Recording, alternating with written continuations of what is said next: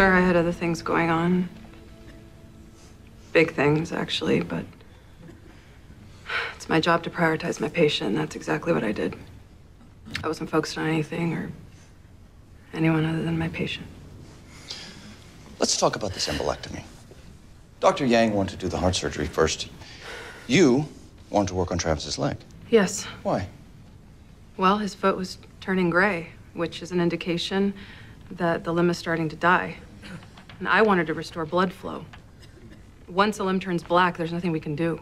According to Dr. Yang's testimony, she wanted to go first because the infection had moved to Travis's heart, throwing out emboli or clots all over his body.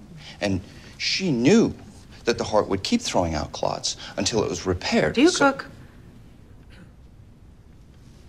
A little. Okay, let's say you're cooking and you start a grease fire in your kitchen. And then it spreads to your curtains. What do? Do you put out the grease fire or do you extinguish the curtains? Which disaster do you tackle first? If I hadn't treated the emboli when I did, Travis would have lost his leg for sure. I was just picking which disaster to tackle first. I cannot believe you're picking this fight right now. I'm not trying to pick a fight. I'm trying to tell you how I feel. Okay, well, I feel like crap too, okay? It wasn't just your kid. I know. I know that. Look, we don't have to try again right away, all right? We can wait a while before we try again. No.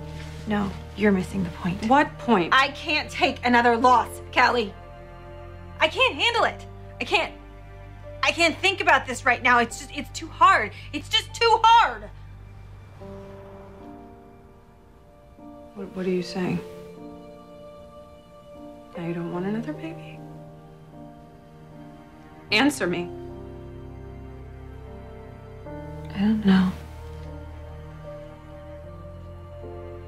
I have to go check on my patient.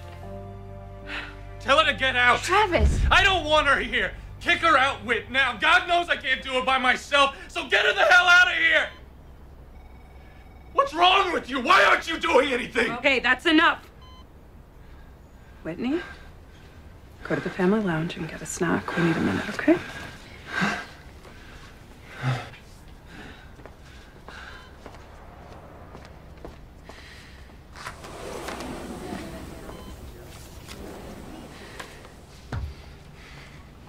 Don't you dare take this out on her. You are hurt and angry, and you have every right to feel those things, but Whitney has nothing to do with that. You want to take your crap out on somebody, you take it out on me, all right? I can handle it. You need somebody to blame, then blame me. Go on. Yell all you want. This never should have happened to you. And if there were any way that I could magically change things, believe me, I would. I wish there was something I could do. I wish I could fix this.